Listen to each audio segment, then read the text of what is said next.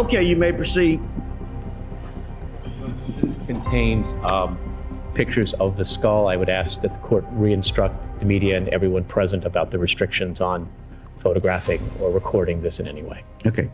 The media is quite well aware of the two pool folks, one from In Session and the Orlando Sentinel understands that they are to pixate and blur, so they are quite well aware. Also, there should be no taking of cell phone photographs by the media of any of these things, and there's an absolute prohibition on the public for taking out cell phones, period.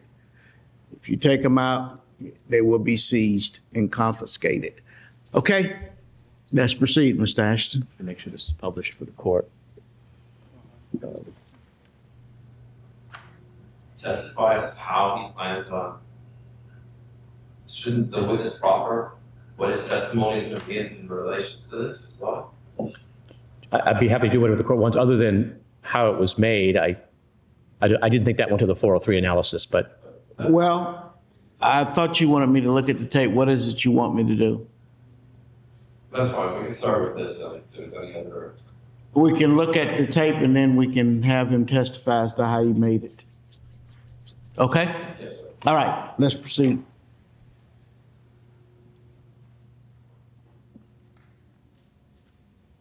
That completes the video, Judge.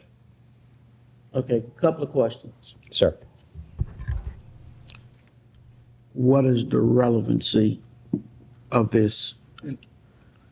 The issue in this case, as phrased by the defense and by the case, is whether the duct tape in this case was in fact the cause of death. This demonstrates that a single piece of duct tape, and the testimony will show there was 3, was sufficient to be placed over the nose and mouth of Caylee Marie Anthony, thus ending her life.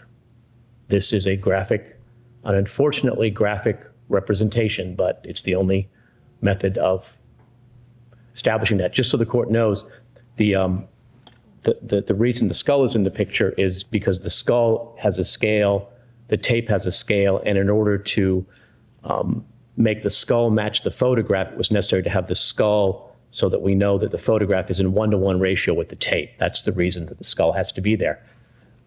And that is the relevance of it. And I do believe that the defense is contesting whether the tape is the murder weapon. And I would submit that this is evidence that it is.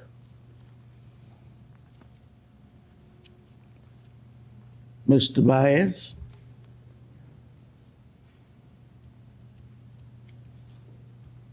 I don't know where we're at, but I've been hearing a lot of testimony about chloroform being the cause of death, or the state's theory of what caused this child's death. And then today, it's duct tape.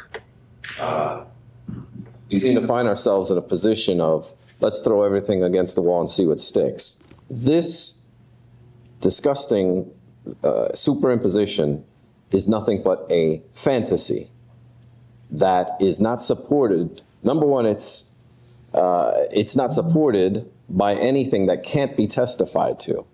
It goes to the very root of 403, that it's substantially out any probative value of this video as to the measurements of what Mr. Ashton just finished arguing, that it's sufficient, the measurements are sufficient to cause this death. If that's what they want to argue, I understand that. However, the proper way of doing that would be, of course, someone testifying as to the measurements, someone testifying as to the anatomy of this child due to her age, and that would be, in my estimation, through a medical examiner or an anthropologist. Just a second. Yes, sir. You might want to reference McDuffie versus State, 977 second, 312, 2007 decision of the Florida Supreme Court that may have a similar application here, but I need to reread it. It's been a while since I've read it. In addition, I think Just a second, let me finish. I want to be able to hear you, and I want to be able to get this printer is still printed. Case is 26 pages long.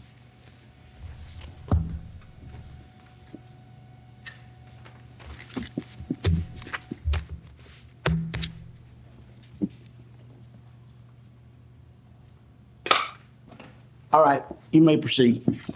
yes, if 403 was ever created for a scenario, it would be this scenario. The probative value is certainly outweighed by the danger of unfair prejudice, confusion of the issues, misleading the jury, and keyly, needless presentation of cumulative evidence. This, there has been no testimony, or can there be any testimony, that this was in fact, this duct tape was in fact in this position as described and reflected in this video. In addition, I would also cite Pierce versus State, and that is a 4th DCA case, 97, it's a 97 case at 718 Southern 2nd, 806, where it clearly shows that the presentation must be relevant and it must fairly and accurately reflect the oral testimony offered, and that it is an aid to the jury's understanding of the issue. Well, there's not going to be any oral testimony that this duct tape was in this position on this child's face. There can't be any, and there isn't any, and certainly Dr. Warren could never testify to that. There were 3 pieces. One was found 9 feet away. Okay, let's do this. Let me hear Dr. Warren's testimony. So let's put him on the stand and let's hear it. And then I can better make an informed decision.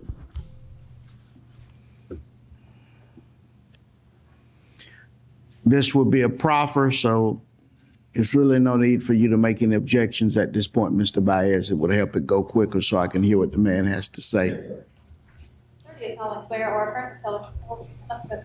You got it.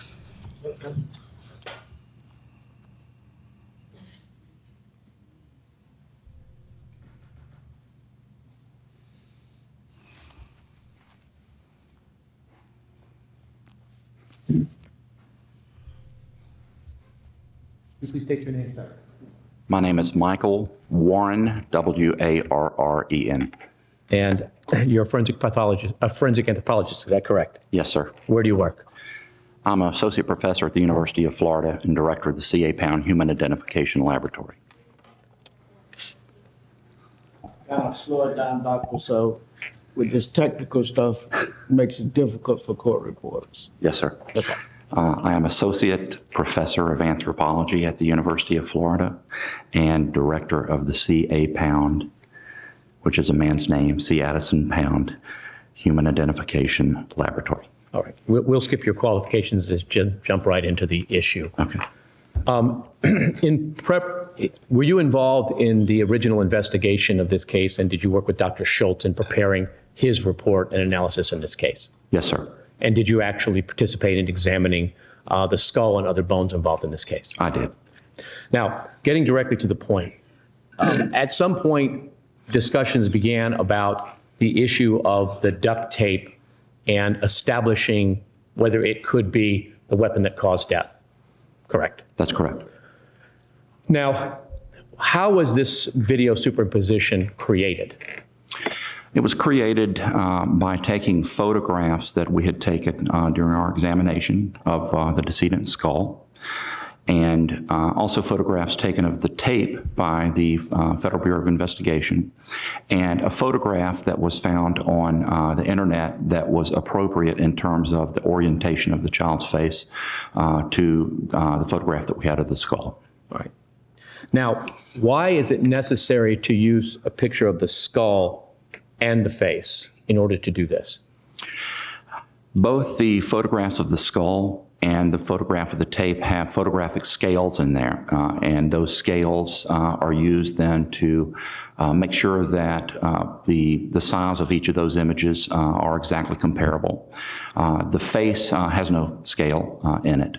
So if we're going to superimpose the tape onto the soft tissue of the face, there's no way to do that unless we first match the face to the skull in terms of sizing and aligning that, and then by using the scale and the tape, we're able then to superimpose that onto the soft tissue. So would it be fair to say that by using the skull, you're able to make sure that the face is in one-to-one with the tape? I had to use the skull, yes, sir. Had to use the skull. Now, while you can give estimates, let me rephrase that. Is it possible without this superimposition for you to precisely determine the distance between the end of Caylee's nose and the bottom of her chin? It is. Using the scale in the photograph, we can do that. Without that, though, would you be able to? No. Are there certain rough estimates that you can make based upon research about the average distances in a child of that size, and et cetera, of that area? There are data out there, previous studies, studies called anthropometry, which is the measurement of living people for children. And one particular study in 1977 done by the University of Michigan and the Highway Safety Division has some measurements, but not the measurements that we needed from the landmarks that are in question. So to your knowledge, would there be any other way to demonstrate that the duct tape could cover both her nose and mouth other than this process? There's not, other than using, again, anthropometric measurements. Those are populational data. Those populational data take into account the variation that we see in humans. When you are applying populational data to a single individual, you're basically using populational means and applying them to a single person. If you can do your measurements and do your work on the individual in question, then it's a more elegant approach to that, and really the only way in this case to do it. Unless the council has, that's all the questions I have for the proffer. Mr. Baez? Sir.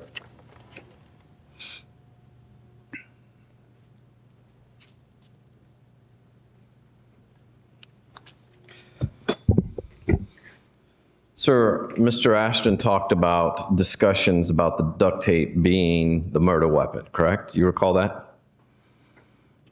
I don't recall direct questions from Mr. Ashton about the duct tape being the murder weapon. The very first question just now that he brought up were these discussions. Discussions between me and Dr. Garavaglia and Dr. Schultz, yes, because the tape was seen. And Mr. Ashton also had these discussions with you, did he not? I don't remember him talking about that being the murder question or the murder weapon. I remember him asking, and the question being whether or not it's possible that that tape could cover both the nasal and oral airway. Okay. And when did that discussion take place?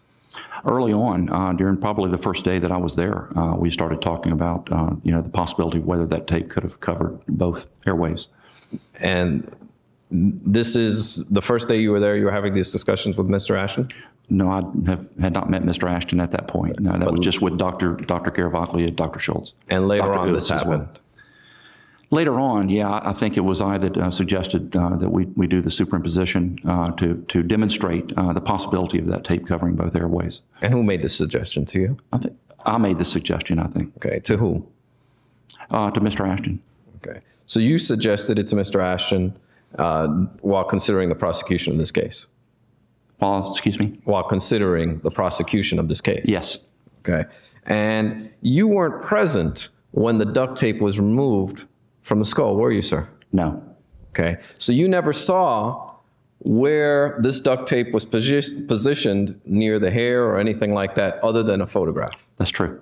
Okay, and of course, the photograph that you saw are the ones that are admitted in evidence, correct? Yes, sir. And they're the ones that are attached to her skull. I mean, her hair mat, correct? Yes, sir. Okay, not to her skull.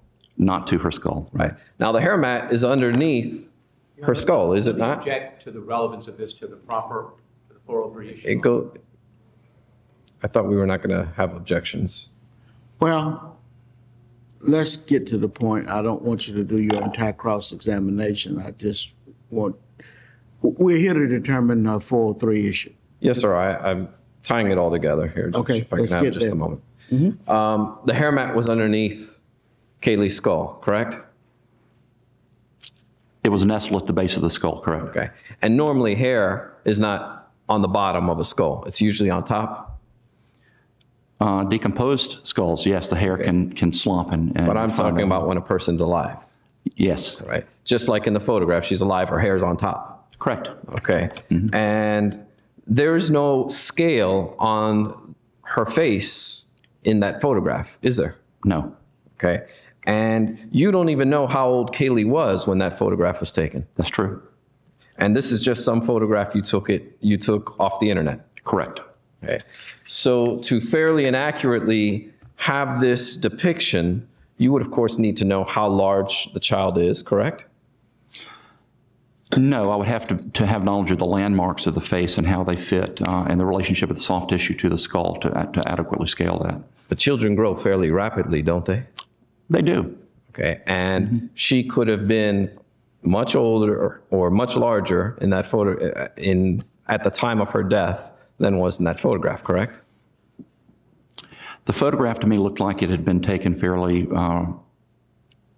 recently prior to her disappearance. It just looked that way to you, but Correct. you don't know for Correct. for It's certain. not an infant's photograph, in other words. Yeah.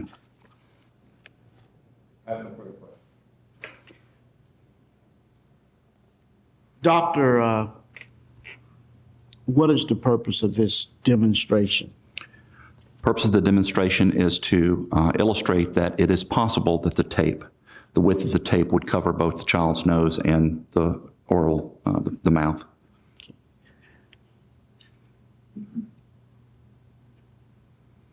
A skull was utilized. Explain to me the necessity for the skull, doctor. Okay. We took the photograph of the skull and a frontal view of the skull with a scale, a photographic scale. We also have a photograph of the skull, or the tape taken by the FBI, that also has a scale in that. By using both the skull and the tape and overlaying those images with 50% opacity in this software program, you basically can take those two and you can make those scales the same size so that you know that the size of the skull relative to the size of the tape is real, that those match. There's no scale in the photograph, but I can scale the face to the skull by using anatomical landmarks. So once we have the orientation of the photograph and we have that photograph scaled to the skull, now we have, we're able to move from the scale in the skull to the scale in the tape.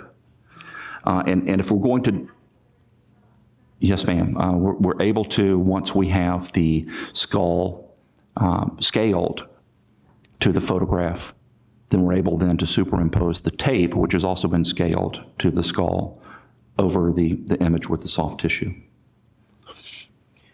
Now, doctor, the skull that was used was the actual photograph of the skull that you received from the medical examiner's office? Yes, sir. Okay. Will this animation aid you in explaining your testimony to the jury? It will, in terms of whether or not it's possible, that single question, is it possible that that tape covered both the nose and the mouth? I think it illustrates that it is, in fact, possible that it did. Without that animation, would you be able to do that, sir? I would be able to testify based on my knowledge of anthropometry and the literature of that. It is, in fact, possible that it did without using the animation, yes. Okay. What are the advantages of or disadvantages, sir, of not utilizing the animation? The disadvantage is it takes that illustration and the science out of my explanation to the jury. In other words, they'd have to trust that I am familiar with the data. And when I tell them that, the tape, in fact, the width of the tape, which is 1.75 centimeters, and the anthropometric measurements between those landmarks, that in fact that would that would cover both of those. Okay. So. Thank you. Anything else? Just one small thing. Based upon looking at the skull and looking at the photograph, is it your opinion as a forensic anthropologist that they are close in time? In other words, there hasn't been significant growth in between the photograph and the skull picture? Yes. All right. I have no further questions. Would you like him to step down or just? The witness can stand up.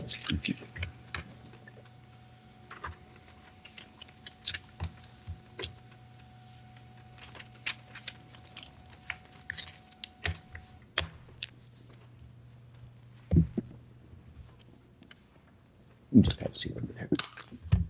And Mr. Baez, the case that you want the court to take notice of is Pierce versus State. Yes, sir. 7/18/7/803, a 1997 decision by the 4th District Court of Appeals. Yes, as well as, I'm sorry, I was just handed another one that appears to be on point, and that is Camporamore versus Brandon Pest Control at 721 Southern 2nd, 333. Okay. We will be in recess to about 3:15. I need to digest these cases. Okay. False imprisonment over in Volusia County. The court said the following in its opinion. Relevant evidence is defined as evidence tending to prove or disprove a material fact. But the relevant evidence is inadmissible if the probative value is substantially outweighed by dangers of unfair prejudice, confusion of issues, misleading the jury, a needless presentation of cumulative evidence. The proper application of Section 94.3 requires a balancing test by the trial judge. Only when the unfair prejudice substantially outweighs the probative value of the evidence must the evidence be excluded. Unfair prejudice has been described as an undue tendency to suggest decisions on an improper basis, commonly, though not necessarily, an emotional one. This rule of exclusion is directed at evidence which inflames the jury or appeals improperly to the jury's emotions. In performing the balancing test to determine if the unfair prejudice outweighs the probative value of the evidence, the trial court should consider the need for the evidence, the tendency of the evidence to suggest an emotional basis for the verdict, the chain of inferences from the evidence necessary to establish the material fact, and the effectiveness of a limiting instruction. The trial court is obligated to exclude evidence in which unfair prejudice outweighs the probative value in order to avoid the danger that a jury will convict a defendant based upon reasons other than evidence establishing guilt. The evidence which is being sought to be introduced is basically a superimposed photograph of the victim, the skull dealing with the placement of duct tape. The defense cites for the proposition that this evidence should be excluded 2 cases. Pierce versus State, found at 7/18/7/806, a 1997 decision of the 4th District Court of Appeals. The Pierce case basically dealt with a computer-generated animation illustrating the lead traffic homicide investigators' reconstruction of an accident was published to the jury as demonstrative evidence. The court in that case found that this was a case of first impression dealing with computer-generated animations. Did its 403 analysis and concluded that the videotape demonstration demonstrated no blood, replicated no sounds, and found that through its 403 analysis that they found no error in admitting, no error by the trial court admitting the use of the computer-rated generated animation to the jury. This case here mainly dealt with the first-time utilization of computer animated generation and was not helpful to the court in its analysis of the 403. The next case cited by the defense is found at 721 7 2nd 333. The Brandon Pest Control case, a 1998 decision of the 2nd District Court of Appeals. This case involved a videotape that was of approximately 15 minutes duration that was taken at the residence in question. This particular tape demonstrated extermination equipment and pointed out its utilization, the drilling of holes and injecting various chemicals throughout the house. It also had some computer-produced animations throughout, and the court, along with some narrations, the court concluded that the narrations contained throughout and that this tape was basically a self-serving promotional tape. Thus, the court concluded that it should not have been introduced in evidence in this particular case. Although this opinion is not very long, it does not go through a 403 analysis. In looking at the factors talked about in McDuffie, the court will make the following observation. One, the court needs to consider the need for the evidence.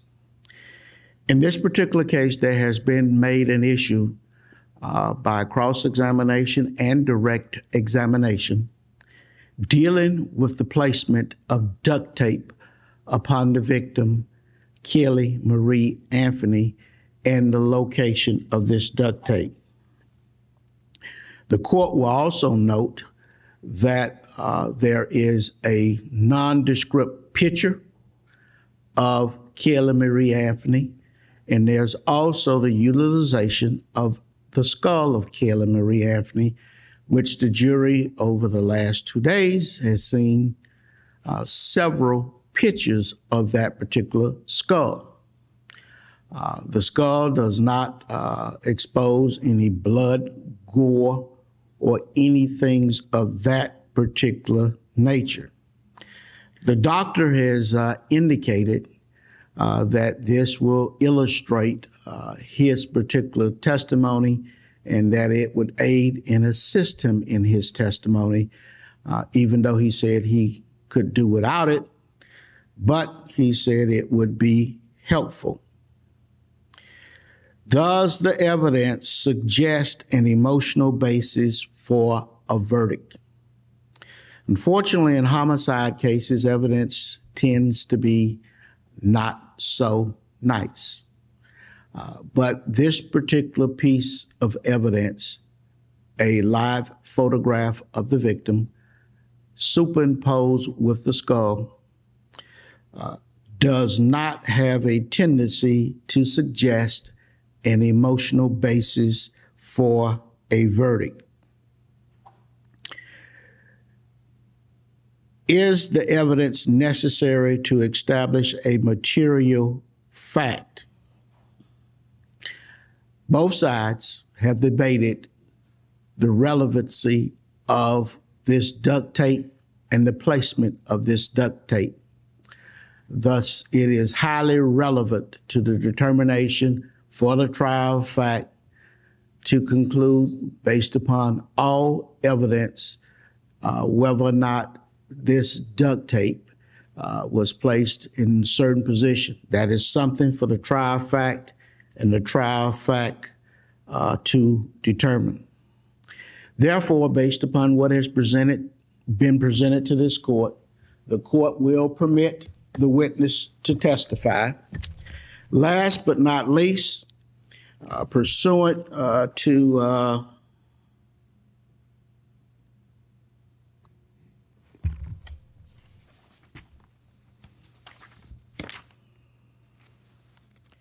if requested by the defense, pursuant to Pierce, I will give the following limiting instruction.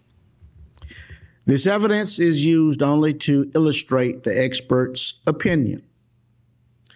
Like all witnesses, the experts, like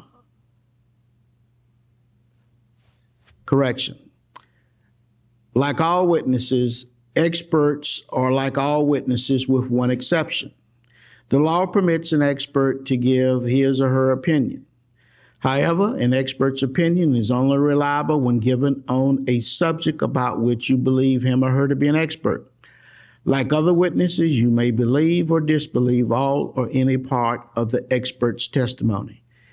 Is the defense requesting that limited instruction to be given prior to the testimony of the expert? Yes, but we still do not waive our previous motion and objections, Judge. Okay. As to the other issues raised at the sidebar, we did not answer the question whether or not the state had indicated that they were going to utilize it at trial, but it had been disclosed to the defense before. Therefore, the court did a what I call Richardson analysis, since it violated my order to determine what prejudice by not telling them that they were going to utilize it, but it had been disclosed and the witness had had his deposition taken. With that, are there any other matters we need to take up prior to the jury returning?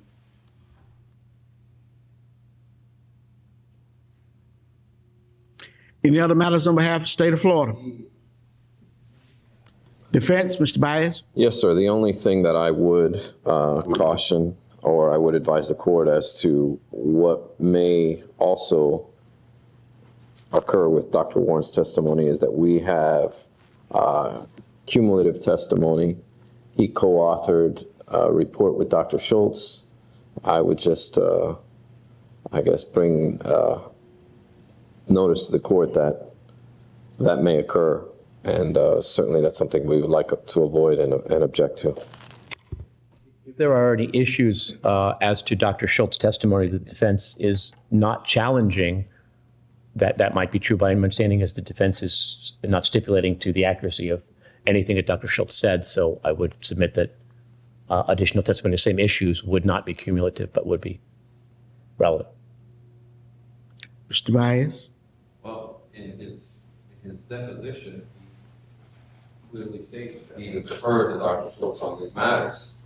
Why not bring in a third forensic anthropologist to say the same thing? And that's the problem here.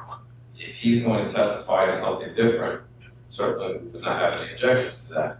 But to improperly bolster Dr. Schultz's testimony by putting on more of the same thing, I think that is cumulative. It goes to the very definition. Can you cite one case that says having two experts testifying on the same topic is cumulative? I think that falls under the court's discretion, and I just wanted to Usually what I do, Mr. Baez, if you have more than two, then you're going to have to justify to me why you need a third one. Because after two, it gets to be cumulative, in my opinion. Being our last forensic anthropologist. Okay. Anything else, folks? Not from the state. From the defense?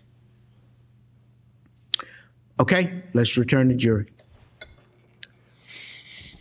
You may proceed. Well, could you please tell us your name? Michael Warren, W-A-R-R-E-N. And how are you presently employed? I am Associate Professor of the University of Florida and Director of the C.A. Pound Human Identification Laboratory. Can you explain to the jury what the C.A. Pound Human Identification Laboratory is? The Pound Lab is named after the gentleman who endowed the laboratory. It is a working forensic anthropology laboratory. We are responsible for consulting with medical examiners in cases in which the decedent has become skeletonized, burned, fragmented, or otherwise unrecognizable. And how long have you been the director of that laboratory? About 2.5 years. Kind of give us, if you would, your educational and work history leading up to your becoming the director of the Pound Human Identification Laboratory. Okay, I had a prior career as a paramedic for 15 years. I returned back to graduate school in 1991, received my master's and PhDs at the University of Florida, training under William Ross Maples, forensic anthropologist. I did 1 year postdoc after I received my doctorate in the Pound Lab. And was a visiting professor until I was hired onto the faculty on August of 2000 as an assistant professor. And did you work as an assistant professor at the University of Florida until you became an associate professor and then took over as the head of the laboratory? That's correct. Since the year 2000 up until I became director, which would have been in January 1st, 2009. I was working in and out of the laboratory, consulting on cases, but also doing teaching and research in the Department of Anthropology. Have you ever been qualified as an expert to give opinions in the area of forensic anthropology? I have. And on how many occasions, if you can approximate? Probably 16 or 18 times. And in what type of jurisdictions? Just in the state of Florida, other states, federal? There's been 2 other states, Alabama and New York, but mostly Florida. This time, Your Honor, I would submit Dr. Warren as an expert in the area of forensic anthropology. No objections. Ladies and gentlemen, the jury, Dr. Warren will be accepted as an expert witness in the area of forensic anthropology. Now, do you have I don't know if you call it a specialization or a special interest in forensic anthropology involving children? My doctoral research was in fetal growth and development, the effect of pathology on linear bones of children, but that was during the fetal period. Any other interest I've had has been involved in determination of age at the time of death, both in juveniles and adults. Now, did you become involved in the investigation of the death of Caylee Marie Anthony? I did. How did you first become involved in this investigation? I was contacted by Dr. Garavaglia and Dr. John Schultz on December the 15th in 2008 to come down and assist in the analysis of the remains. And did you travel to the District 9 Medical Examiner's office for that purpose? Yes, sir. Now, in addition to examining the remains, did you also examine photographs taken of the remains as they appeared when they were found? Yes. I want to direct your attention to one specific area of that. Do you recall, either from the photographs or what you were told, that what the position of the mandible was in reference to the skull when it was first found? Yes. Go ahead. Yes. All right. What was that position? The mandible was still articulated at the glenoid fossa or mandibular fossa of the cranium. The mandibular fossa at the TMJ, the jaw joint. So you say articulated, what does that mean? It means it was still in place. It was in situ. If you could slow it down just a little bit. I'll do that. It would be of great assistance to us. Okay. Yes, thank you. Why is that noteworthy? Well, that particular joint is a regular type of synovial joint with an articular disc. It's a very lax joint in that joint allows movement of the jaw in two different directions, both as a hinge and also to move anteriorly. There's nothing to hold that jaw in place once the soft tissues decompose. So on surface depositions, on cases in which remains are found on the surface of the ground, it would be very rare to find the jaw still articulated with the rest of the skull. And in your experience, in cases that you have worked over the length of your career, have you ever had a case in which the jaw, in an above-ground deposition, was still in that position in the skull? Yes. And what were the circumstances of that case? These are cases that I worked when I was doing some human rights work in the Balkans, in Bosnia, and I think also probably in Kosovo, in which the decedents had tape over their face. Other than that circumstance, do you consistently find that the mandible has disarticulated from the skull? Yes. And is that your experience, or is that experience? Withdraw the question. Now, you're familiar with the photographs of the position of the tape in reference to the mandible and the opening for the nose, the nasal aperture. Is that correct? The photographs, yes, sir. All right. Now, can you tell from the photographs whether the tape in life would have been over the nose and the mouth? No. Why is that? The tape had moved. Now, did you attempt to determine whether it was possible that a single piece of duct tape of the type on the body would have been sufficient to cover both the nose and the mouth, even just one piece? I did. Right. Overall, what efforts did you make to determine whether a single piece would have been sufficient to cover both the nose and the mouth? Two methods. I consulted the literature, the scientific studies that have been done on growing children to try to figure out the distances, the normal distances between various landmarks on a child's face. The best piece of literature I was able to find involved Proper bolstering. I believe he's referencing the research he used in order to render his conclusion, not the conclusions of other. well, Sustain, just tell us what you did, doctor. All right, okay. Without telling us what the literature I'll says. rephrase. Okay. Did you research the literature to determine estimate ranges of the distance between the tip of the nose and let me rephrase. Which anatomical features were you interested in for this purpose? I was interested in the nasal aperture, the very bottom of the nose, and on the skull that's called the nasospinale. So it's a point that we use when we do measurements. So it's basically the very root of the nasal aperture. And I'm also interested in the bottom of the teeth and the oral airway. All right. And were you able to get estimates based upon Caylee's age of what that might have been? Estimates, not using those exact landmarks, but in particular one landmark that is from the middle of the eye down to the bottom of the chin.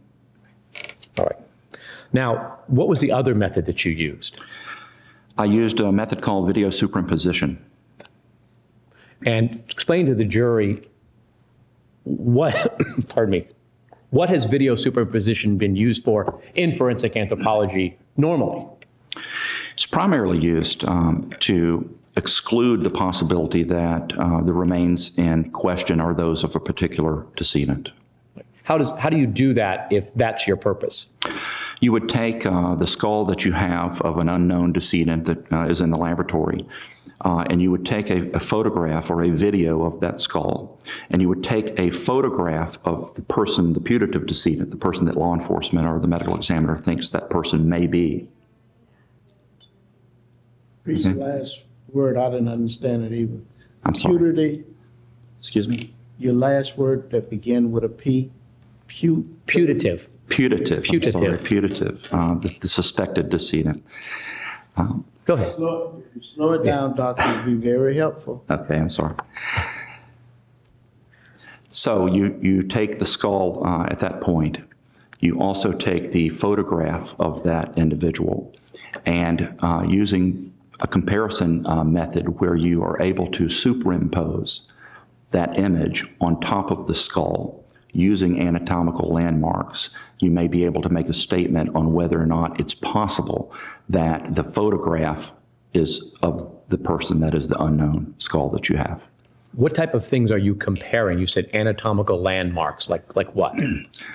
You usually would use something like the bottom of the teeth. We also use what we call osteometric points. So there are various points on the skull that we use when we do our metric analyses. So when we measure with calipers, and we use certain anatomical landmarks. So it may be the edge of the orbits. It may be what we call, there's a point at the root of the nose that we use, the top of the head and the contours of the skull.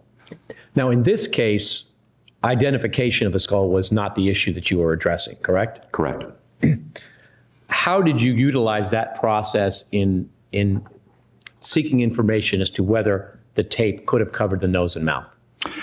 I use that technique in order to scale the photograph of the skull with a photograph that was provided me by the FBI of the tape. Both of those images had metric scales in them, so by superimposing one image on the other and making those scales the same size, we're able to know that those two images are, in terms of scaling, correct. So that would help you put the tape over the skull, but how do you then determine how it would have been had the face been there? Well, we would go back to the original techniques that we've normally used superimposition for. That is to take the photograph of the skull, the photograph of the decedent, and then scale those using those anatomical landmarks. So you're, in essence, making the photograph of the live person the same size as the one-to-one with the photo of the tape. Correct. Using the skull as the vehicle to do that. Exactly. And in this case, were you able to do that? I was. And did you review earlier State's Exhibit QH marked for identification? We showed it earlier here during the Yes. break. Okay. And does that fairly and accurately depict the video superposition showing that process? It does. And would it help you in explaining what this tells us about the ability of the tape to cover the nose and mouth? It would. This time you ought to move it down. State's Exhibit QH, the one file shown to the court, the movie file. Noting previous objections by the defense, and you renew those at this time, Mr. Baez? Yes, sir. It will be received in evidence as states numbered.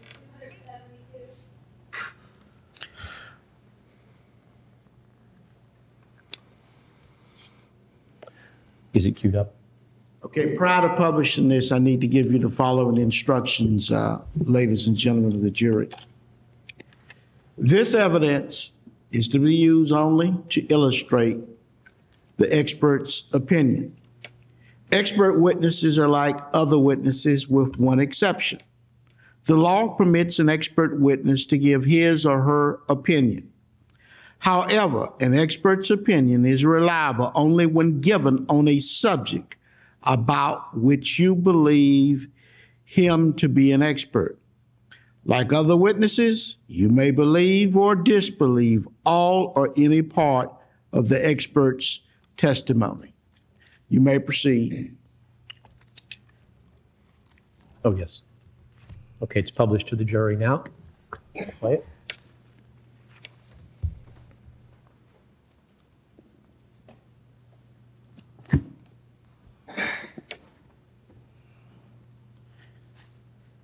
Thank you.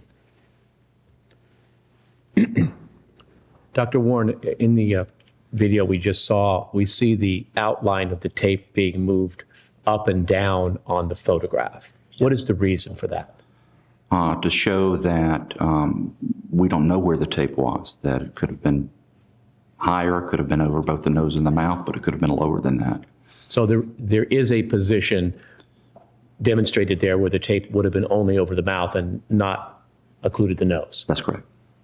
But based upon that video and your own research, would the single piece of tape, if applied in the position shown on the video, been sufficient to have covered the nose and mouth and made breathing impossible? Yes. No further questions.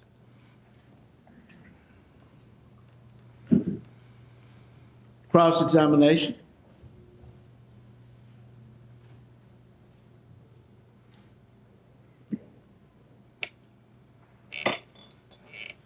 May it please the court, Mr. Ashton. Good afternoon, ladies and gentlemen. Good afternoon, Dr. Warren. Good afternoon. Sir, you never saw, you were hired in pretty early in this case, were you not? I wouldn't use the term hired. I was consulted, yes. Okay, you were consulted fairly early in this case. Yes. But you never saw the duct tape while it was attached to the hair mat. That's true. And that's what it was attached to, the hair mat. Yes, there were strands of hair that were adhering. Okay. And the photograph that you used to do this, what is it, a flash movie of sorts? That's a QuickTime movie from a Photoshop program. And Photoshop's something that you use to design websites and things like that? It can be used in a lot of different applications. I'm not sure if you can use it for that. Okay. However, it doesn't give you precise measurements and things like that. That's something that you did based on your experience. It should give you very precise measurements if you're scaling. I mean, the image is the image. So, however, the photograph that you have of Caylee, you grabbed that from the internet. correct. And you don't have a scale on that photograph. Correct. And in fact, you don't even know how old Caylee was when that photograph was taken. That's correct. Okay. And sir, the only reason you've shown this to this jury is because I guess it's to demonstrate that it's possible that this could have occurred. Correct. And when we say this could have occurred, I mean, it's possible that a piece of duct tape could have covered her mouth and her nose. Yes. Okay. And you're not testifying in any way that that's actually what happened. No, I'm not. Okay. And when you say it's possible, it's also possible that it was not. Correct. In fact, it's a form of speculation, is it not? It's a form of demonstration to show a possibility, yes. Which is a form of speculation since you don't know, right? Right. Now, sir, you can't testify that this duct tape had anything to do with Caylee's death, can you, sir? No. Okay.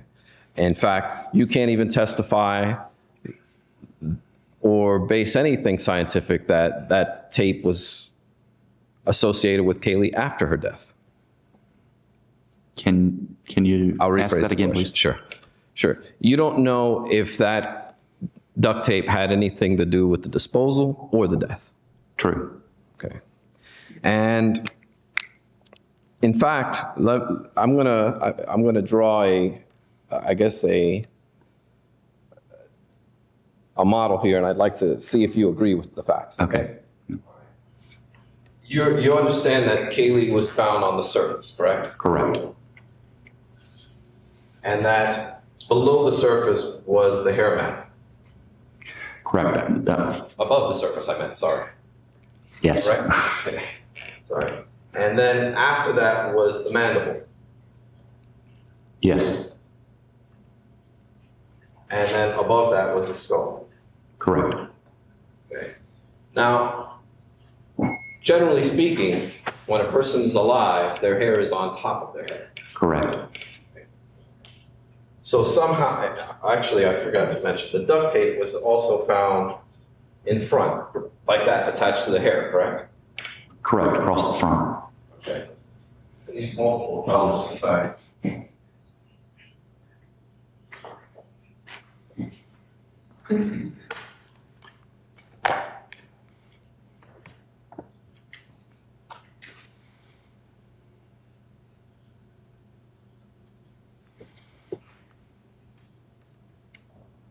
Can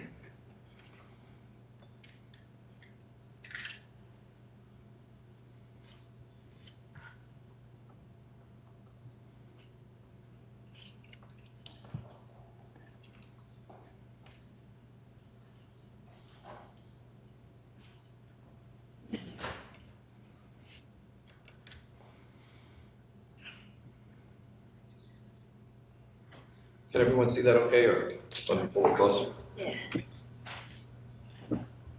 And put it closer to the tree. Can everyone see that okay? As I mentioned earlier, sir, the hair is generally up here, correct? So that I can see it too. Sure. Slightly, so I can. Is that better? Okay, yeah. I don't want to exclude any. No. Everyone can see that okay? Okay. I cannot. Oh, okay. That might help. Yeah, How about, that's good. may the witness stand down, Your Honor? The witness may stand down. Sir, when you stand down, you're gonna have to face in the direction of the court reporter so she will be able to see and hear you.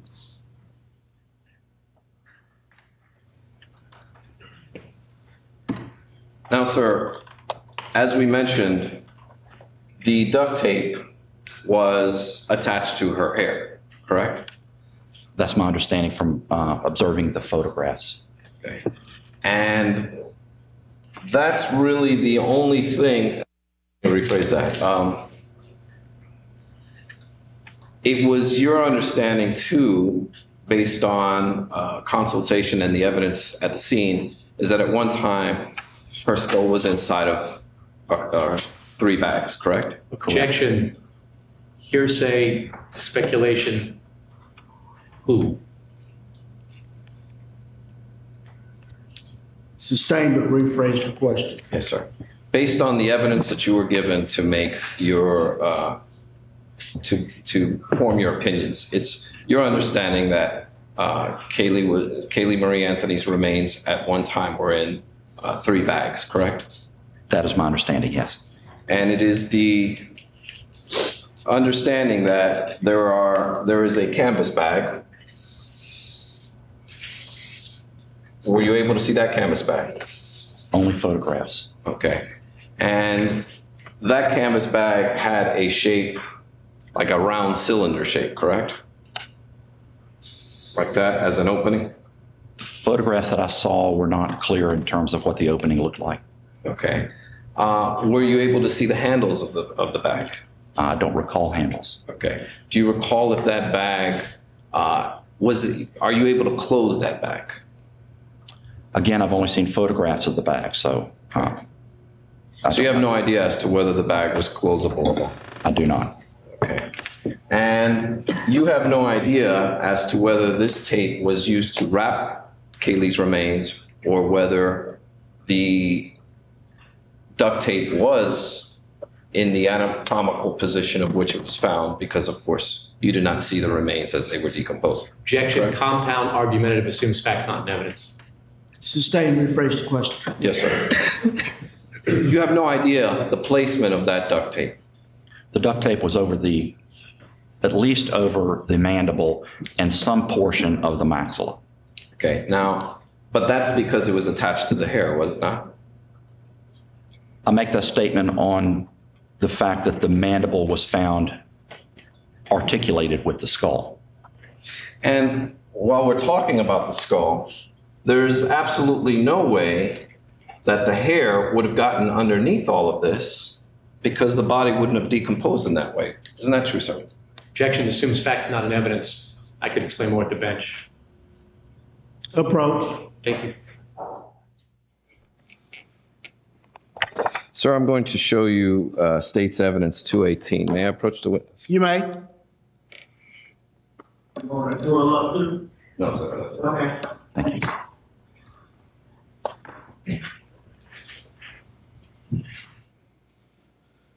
Now, that's a photograph where you can clearly see the hair mat, correct? Correct.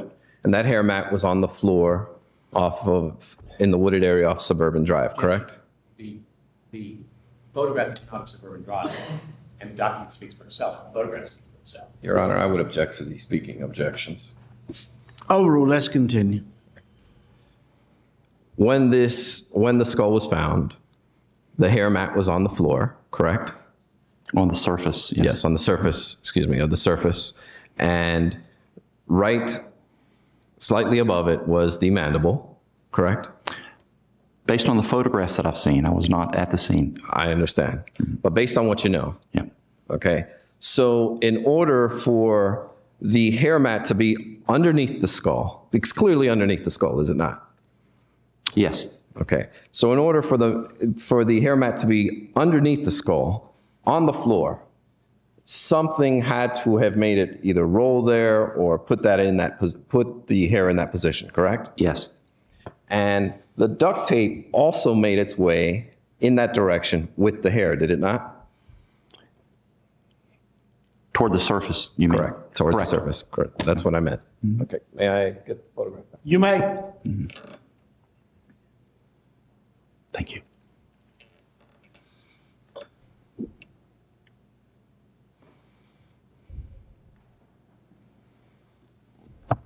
Now, the video you showed, again, of the possibility that that duct tape could have been in that position was quite graphic, was it not? It was.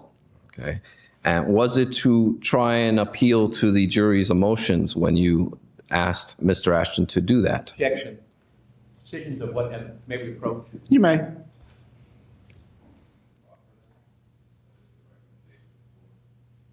Yes.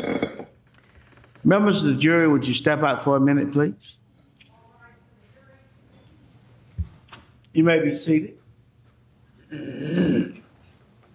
You may proceed with your proffer. Yes, sir. Dr. Warren, you testified earlier that it was under your suggestion that this movie be prepared, correct? Yes. Okay. And when you had that discussion with Mr. Ashton, was it for the purpose of appealing to the jury? No. Okay. Was it for the purpose to demonstrate to the jury something of a graphic nature? No. Was it for the purpose of getting sympathy or getting the jury angry? No. Okay. And it was just for the mere possibility of showing that the duct tape could have possibly covered the nose and mouth? That's correct. I have no further questions. Question. Okay. Check and see if the jury's ready to come back in. I think I could use a comfort break since we got. All right, why don't y'all take a 5-minute break and we'll get started at 20 minutes past.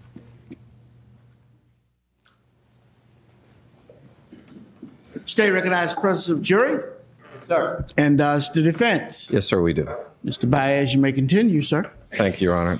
Dr. Warren, I just have a couple more questions. You're aware that another piece of Henkel duct tape was found 9 feet away, correct? I was not aware of that. Oh, okay. Now, the possibility of this demonstration that you did, that was just, of course, one possibility, correct? Objection. Asked and answered. Overruled. One possibility. The demonstration, the QuickTime video that you did, that was just one possibility. It's demonstrating one possibility, correct? True. Okay. And there are other possible scenarios that could be involved with both Caylee's death, correct? Correct. And also the duct tape, correct? In terms of the position of the duct tape over the face, no. No, what I'm saying is that there are other possibilities, since you don't know the history of where the duct tape was originally, there are other possibilities that could involve that duct tape. Of course. Okay. And you don't have any QuickTime movies of those, do you, sir? No, sir. All right, thank you. I have no further questions. Redirect.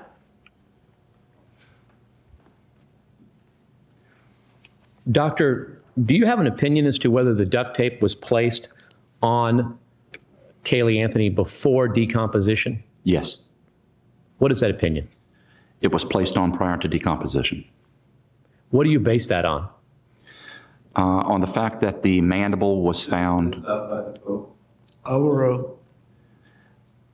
on the position of the mandible still articulated with the rest of the cranium. On a surface deposition, skeletal elements get moved around. They get moved around by scavengers, insects. That mandible will always become disarticulated unless it is held in place by something. And in this case, can you see anything holding it in place other than the duct tape? No, sir. Now, you're not saying the duct tape was actually stuck to the bones. It was never stuck to the bone, no, sir. So how does the duct tape during decomposition keep the mandible in place? The mandible's probably stuck to the soft tissue as well as the hair, and then when the soft tissue decomposes, the duct tape stays in place and supply some sort of support for the mandible. Now, Mr. Could we have published States 218, please, Your Honor, in evidence? States Exhibit 218, the photograph. Okay. Pull it up and make sure.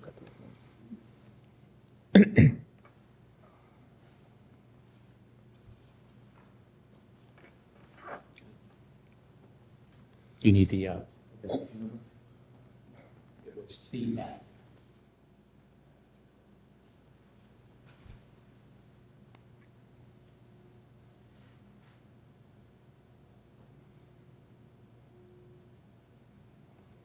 Now, Doctor, this is the photograph that you were shown by Mr. Baez. I'm going to publish it to the jury now. Right. Is that correct? Correct.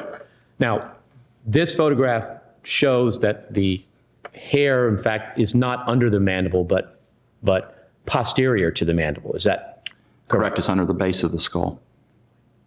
not under the mandible? Correct. Now, how, during decomposition, does the hair end up not on top of the scalp?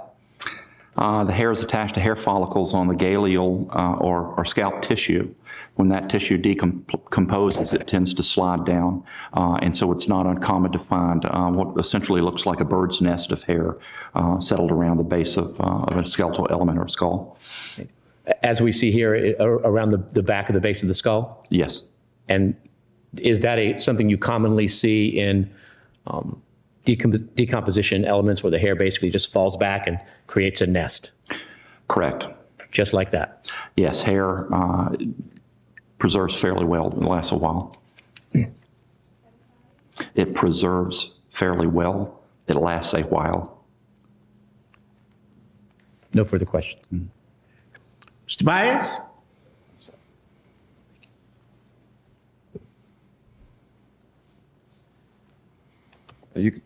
We can leave. We can bring that back up.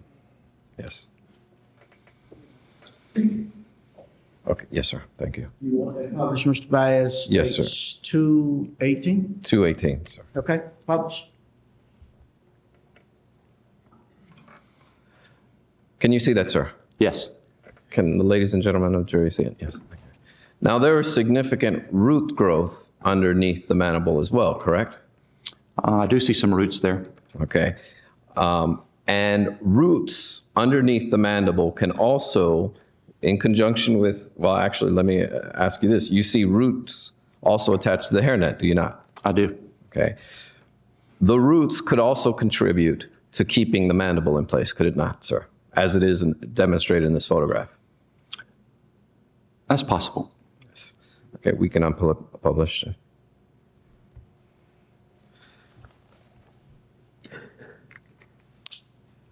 And the statement that you say, well, if I can have just a moment, Judge. Right. I have no further questions. Thank you, Judge. Okay. Does active decomposition inhibit plant growth? No. Could those roots have grown? Calls for an opinion outside of this witness's expertise.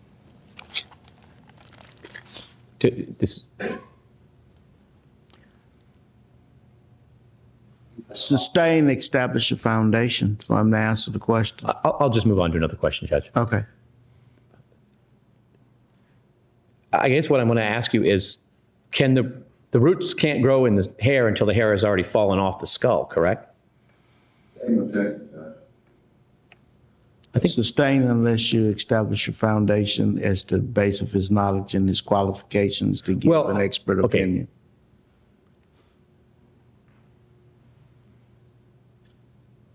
Are you familiar at all with plant growth involving decomposition? Is that something you normally see? Yes. Okay.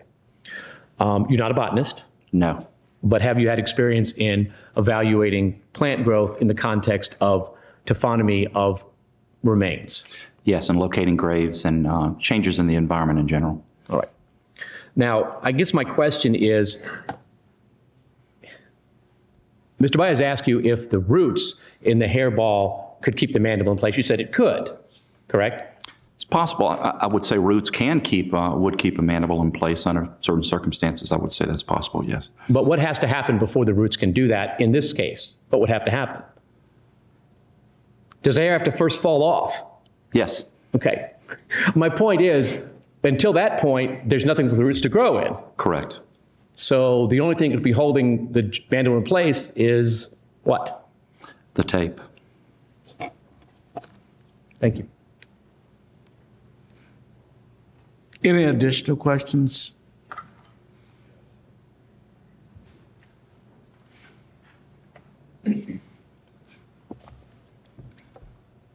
Two areas that he covered that I'd like to ask you on. Number one, you're not a botanist. Correct. And forensic botany is a whole nother field, correct? Correct. And you would defer to a botanist as to those opinions? Yes, I would. Okay. Second of all, you can't, based on the evidence, the limited evidence that you have, know the tracking of that duct tape, can you, sir? Because you don't know where it was originally at to begin with.